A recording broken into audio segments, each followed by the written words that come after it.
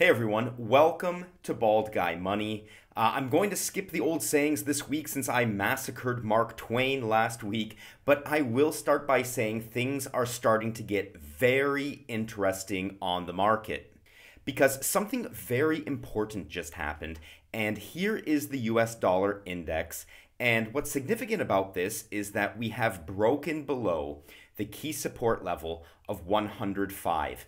And I have been saying on my Patreon for more than a month now that we would start to see serious movement in the price of metals once that level was broken.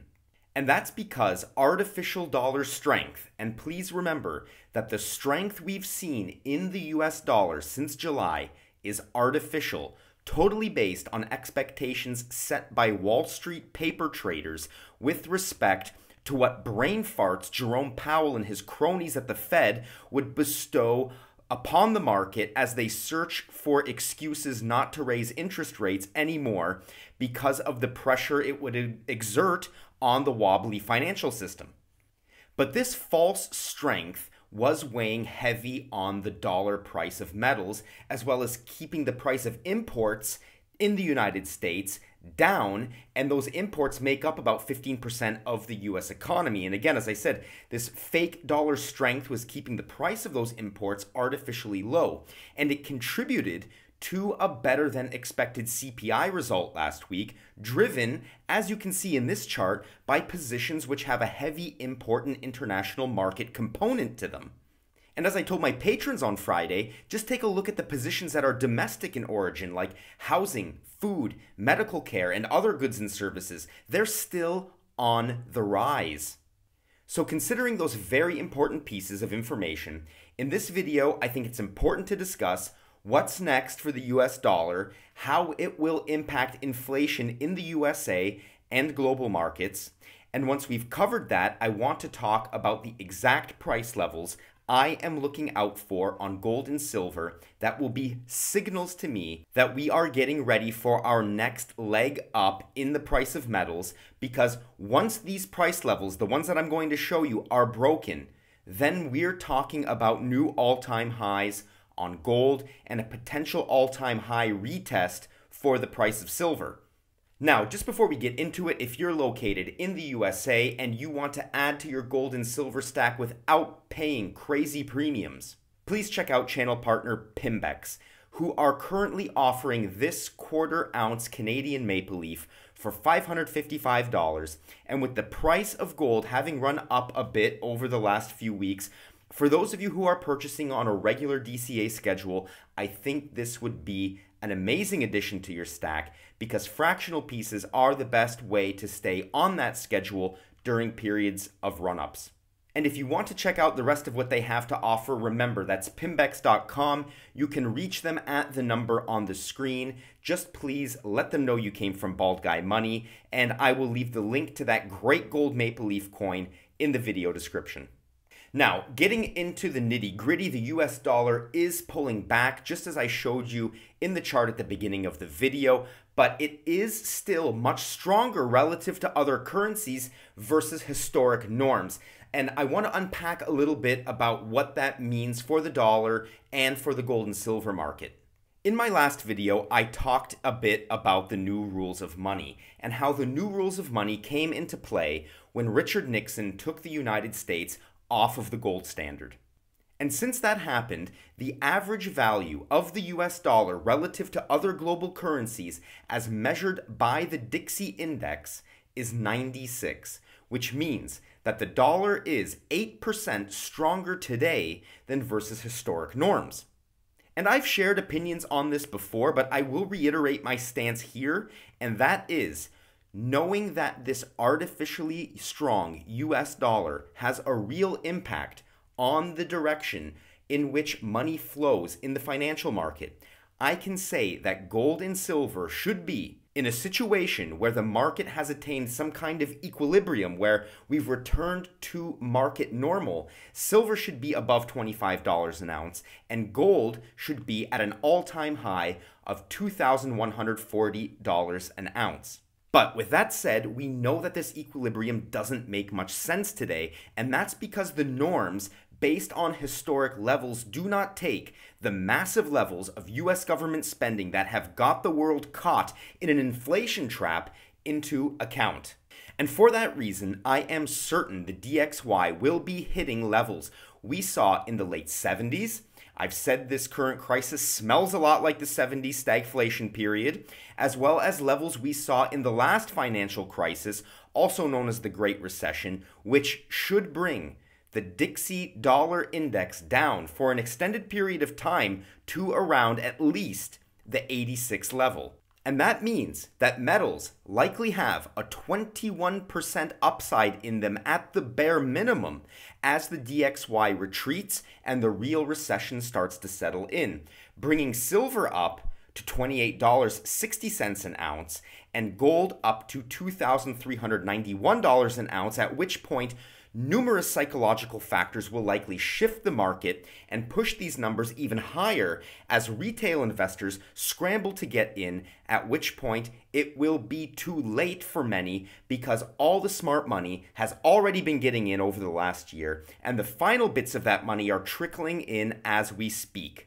And that's because they know, as I said in last week's video, that we are at the edge of the cliff. Here's an image from Bank of America's Research Investment Committee I saw on Game of Trade's Twitter account, where he marked where we are today, and I couldn't agree with him more. And the coming drop off of the cliff will bring the US dollar down with it, not necessarily killing it outright. You all know that I am a little more tempered when it comes to causing panic over the dying dollar, but it will crash, making it harder for the US Fed to achieve that goal of 2% inflation, so don't count on seeing that anytime soon. But this should give some inflation reprieve to my international viewers, whose currencies will appreciate versus the dollar in that time frame, also fueled by economic factors which will maybe not kill inflation outright, but it will stop it from reaching the levels we saw in 2022,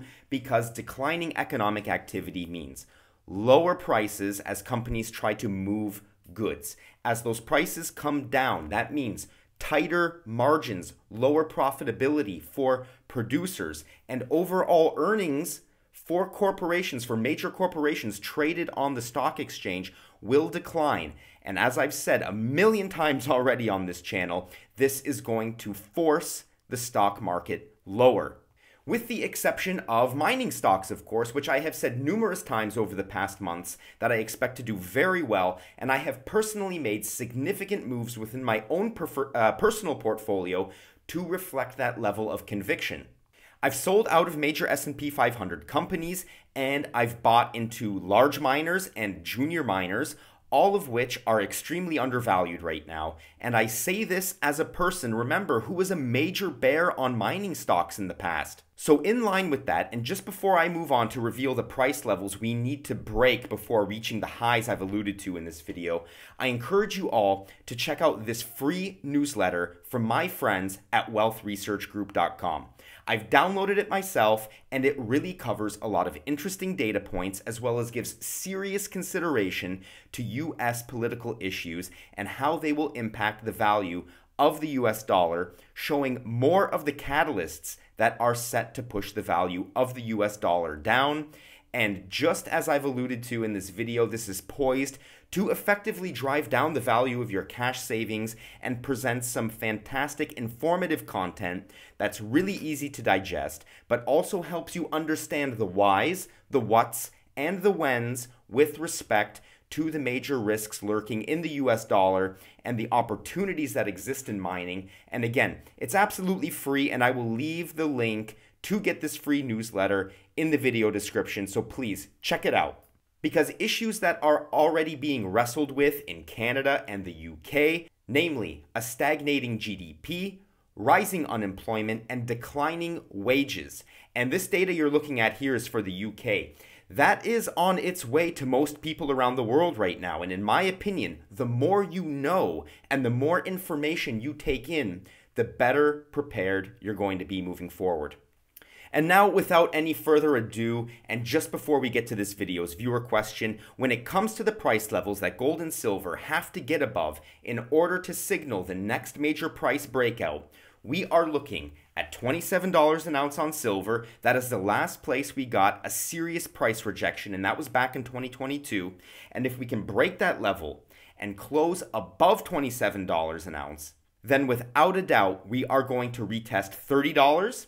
After which point, if we can close above that, there's nothing but open sky for silver. And for gold, the level I need to see us break and get above is $2,070 an ounce. Once we've done that and closed a week above that level, that's when we're going to start to see prices in the $2,391 per ounce territory.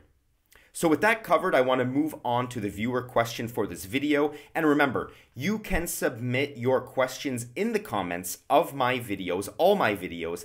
I see them all, and I may just choose yours to appear in a future video. But in this one, I want to cover a topic that I get asked about a lot, and that is gold and silver IRAs, or individual retirement accounts. And these exist most famously, of course, in the USA, but they also exist in different forms in different countries, like supers in Australia or ISAs in the UK. And these have tax benefits when it comes to directing retirement-related investing.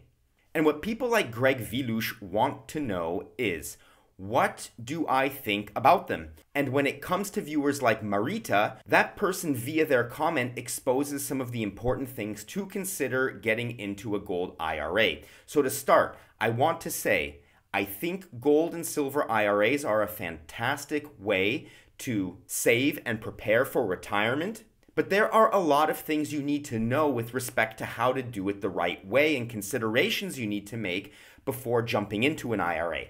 And I'm going to do this with the support of a list of things you need to consider when thinking about getting into a gold and silver IRA or rolling your current IRA or super or ISA into a gold and silver product. And it starts with the reputation of the provider because, let's face it, reputation is everything in business. And if you're considering moving your retirement savings into a gold and silver IRA or ISA or super or whatever it's called in your country, just do a quick Google search to see the reputation of the company. Many of these companies are on the level. They have the gold they say they have the silver in case you're getting into a silver IRA, but some have been slapped with lawsuits from the states they operate in, or even the SEC in one case that comes to my mind, and those are companies you're going to want to avoid, and it's easy if you search them on Google and add scam or legit to their name. It should yield the results you need in order to better understand the reputation of the company. Now, the second point on the list, and this, arguably could have been the number one on the list, but it's fees. Because many gold IRA companies that are legit and give you what they say they will give you, many of them have spokespeople like former television personalities or politicians who talk about how it's the only way they buy gold, blah, blah, blah, blah, blah. And those spokespeople are paid for very often by exorbitant fees that you pay to the IRA company to manage your IRA. And sometimes those management or rollover fees can be as high as 20% of your entire savings fund, which makes it absolutely pointless to get involved with a company like that. So be careful. Look out for crazy high fees. I don't want anyone who watches this channel to fall victim to something like that, because what it equates to at the end of the day, even though their business is on the level and let's say they're communicating these fees to you, it's very confusing for many people, and in my opinion, it equates to a scam. There's no other way to put it. Now, moving on to point 3, although I think gold and silver IRAs are a fantastic way, again, to save, I have nothing against them at all. Just remember that they come with counterparty risk, like any IRA for that matter, or any investment you make that you don't physically control. But what I want to say here is that you have to be comfortable with the people who are storing your metals and that they will still have them when it comes time to cash out your savings. And for full transparency, all of my gold and silver holdings are in physical gold and silver that I store in different places under my personal supervision. So I do want to be perfectly transparent with respect to how I approach the topic, but I know there are diverse opinions out there, and for those of you who are asking me about it, I wanted to offer this information up. Because I can't tell you who to work with or where to park your IRA. That's your choice. But if you want to know more about low-fee gold and silver IRAs from a provider that doesn't hire celebrities on your dime, and please believe me when I say that I never meant for this to become an ad on my channel, but channel partner Pimbex, they can help you. All you have to do is call them at their number. I'm putting it up on the screen here. It doesn't cost you anything but your time, and I know that they will provide you with all the information you need on this topic if you're in the USA and want to get into a gold or silver IRA, or a gold and silver IRA, whatever combination it is that you want to explore. They can help you, and they can answer your questions for this for free if you just give them a call. And from what I understand, you get the gold at the prices they sell it for on their site, not at some crazy pumped up prices like some IRAs offer. So if you want to know more, again, you don't have to commit to them or anything like that, but just give them a call, talk to them, and learn more about the topic if it's something you want to know about. With that said, everybody, that's it for this video. I am wishing you all a fantastic Sunday ahead. For my viewers in the USA, Thanksgiving is coming. We're all going to get to sit around the television and watch the Detroit Lions kick some serious butt. And for those of you who aren't celebrating, I just wish you a great week ahead. Take care of yourselves, take care of each other, and I will see you all in the next video. Goodbye.